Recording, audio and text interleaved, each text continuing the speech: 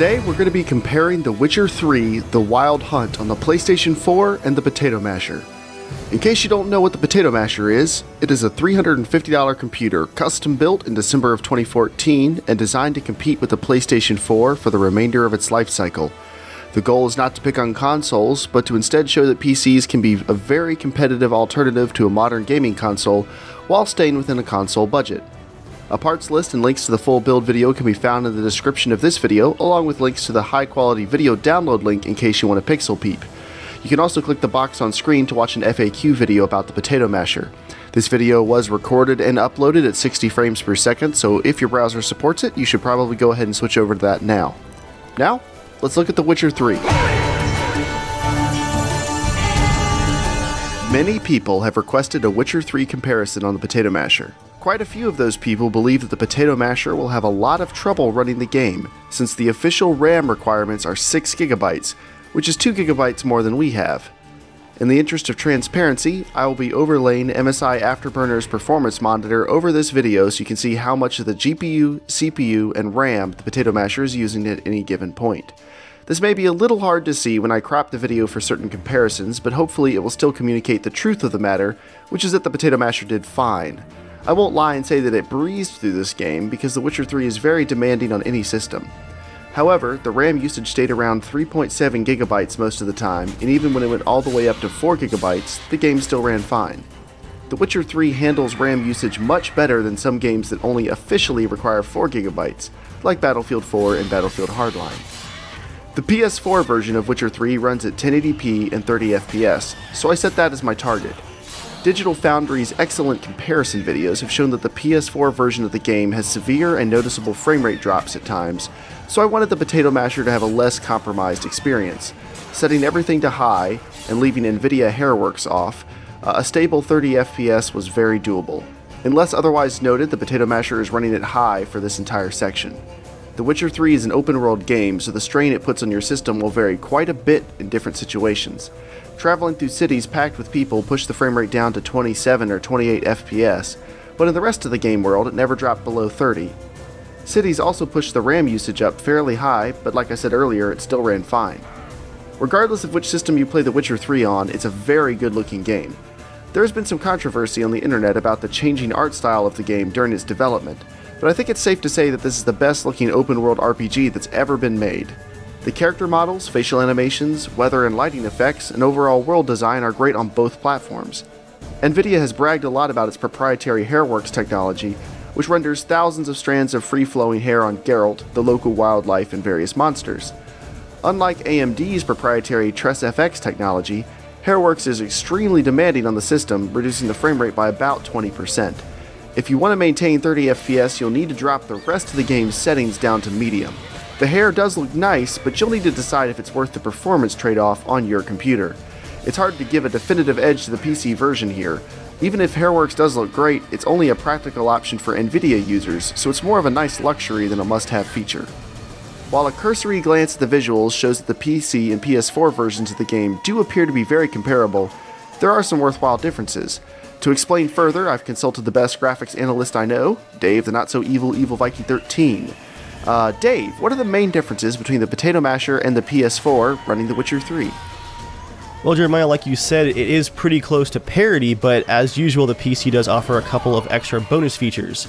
Hairworks is cool, but doesn't really apply here because it is just a huge amount of overhead. It's nice if you can afford it, but like you said, not something that you should really shoot for unless you do have the overhead. What the PC does have is additional options for post-processing and some better bitmap texturing. And what that means is that you get higher resolution textures on foliage at a further distance from your player. So trees look nice even in that kind of blurry middle distance.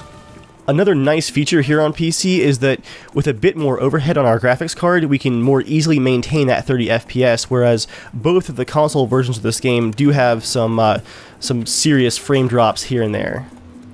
Another area of difference is going to be our textures here. Now, most of the textures are pretty close on both the PS4 and the PC, but I have noticed that there are some higher-res textures on the PC version. Additionally, I think the PS4 version has a very aggressive depth of field filter. That's kind of that camera blur. I think it's used to hide some of the pop-in and some of those blurrier mid-range textures on the consoles. What do you think, Jeremiah? Yeah, it seems like a pretty heavy post-processing effect, where on the PC it's very, very subtle, and actually a lot of people probably won't notice the difference. But on the PS4, I agree. It seems like they're using it to camouflage some of the corners they've had to cut, which is actually very smart. It's a very smart way to keep the game looking good on lower-end hardware. Another very exciting thing in the graphics department for PC is how fast some patches have been coming out. We got 4 patches, including the launch day patch, in 1 week that have added additional options for sharpening. It fixed those foliage textures, and it's promised that we're going to get more and more stuff like that in the coming weeks. The developers want PC users to have just tons and tons of options for tweaking and optimizing the graphics. Thanks, Dave. Check his channel out by clicking the box on screen. So yes, the PS4 and Potato Masher look very comparable at 1080p and 30 FPS. Gaming on a PC is about having choices though, so let's see if we can push it a little farther.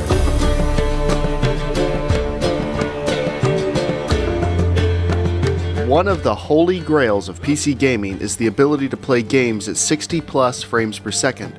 For some reason, the PC version of The Witcher 3 seems to have trouble scaling up to 60 FPS unless you have very nice hardware.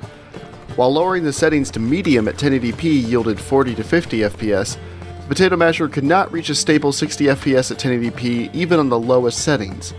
I was able to get close, but the game stayed in the mid-50s most of the time. Dropping the resolution down to 720p and settings to low made 60 FPS more consistent, but doing that makes the game look quite a bit worse, and to be honest, I don't think it's worth it. The resolution definitely affects the frame rate, but not as much as some other settings like foliage and shadows. Manually tweaking the game files to reduce these settings past their normal options might yield 60 FPS at 1080p, but I try to compare the out-of-the-box experience for games without resorting to mods or other advanced changes. Fortunately, the game does play very well at 30 FPS, but it's a little disappointing that 60 FPS wasn't more easily achievable. I do think that 45 FPS at 1080p is a nice compromise that lets you enjoy a higher frame rate without sacrificing too much visually.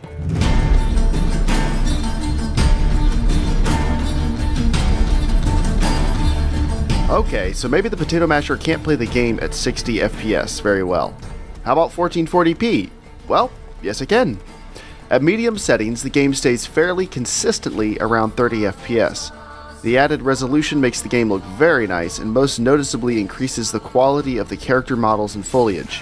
The frame rate does dip more often than it does at 1080p, so if you want a more solid experience, you'll need to drop it down to low settings. This introduces much more pop-in and other graphical shortcuts, but the frame rate is stable. Personally, I'd take 1440p medium settings since the frame rate drops aren't very extreme or distracting. Either way, the Potato Masher is definitely pushed very hard at 1440p. You may have already guessed this, but 4K is not an option.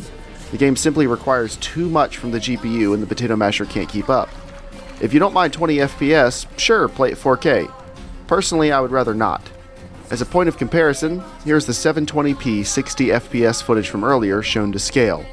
Here's 1080p on high settings. Bumping up to 1440p medium, you can see how the amount of pixels being pushed is rapidly increasing. Lastly, 4K is so large that it's obvious why the Potato Masher can't manage that resolution smoothly. This budget computer is best left to 1080p and maybe 1440p.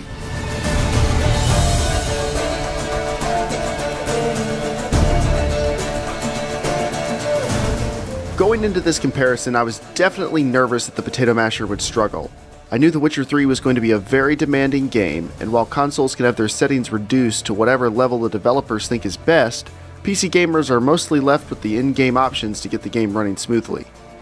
Nevertheless, the Potato Masher looked a bit better and ran quite a bit smoother than the PlayStation 4 version. 4K isn't possible, but 1440p is definitely achievable with a little patience. Overall, the Potato Masher held its own, and I'm pretty happy with the results.